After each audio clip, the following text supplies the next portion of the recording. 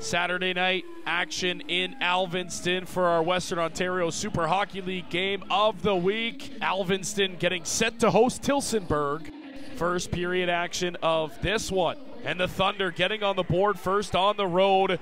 A little floater finds its way to the back of the net. Kyle Brzezinski gets number 3 on the season as Tillsonburg hops out to a 1-0 lead. Shortly after, though, the home side gonna even things up. Carson Perry buries his 12th.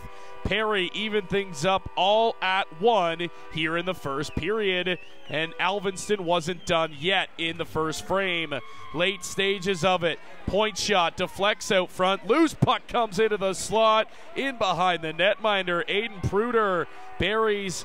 And after 20 minutes of play, it's a 2-1 Alvinston game. To the second frame we go. It's Rylan Bowers in on a breakaway for the Killer Bees. He opens up the netminder and buries it 5-hole. Just like that, it's a 3-1 hockey game. But the Thunder would respond shortly after. Sheldon Thompson up top. He buries it in the slot. Thompson has made it back to a 1-goal game. It's 3-2 Killer Bees. That's where we would sit after 40 minutes of play. To the third frame we go, and more scoring coming. For the home side, Aiden Pruder buries it.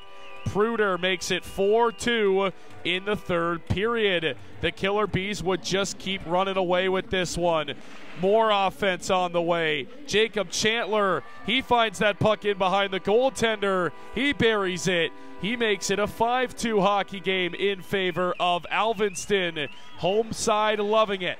More coming. Dawson Winchester this time in all alone. He makes no mistake short side. He makes it a 6-2 hockey game.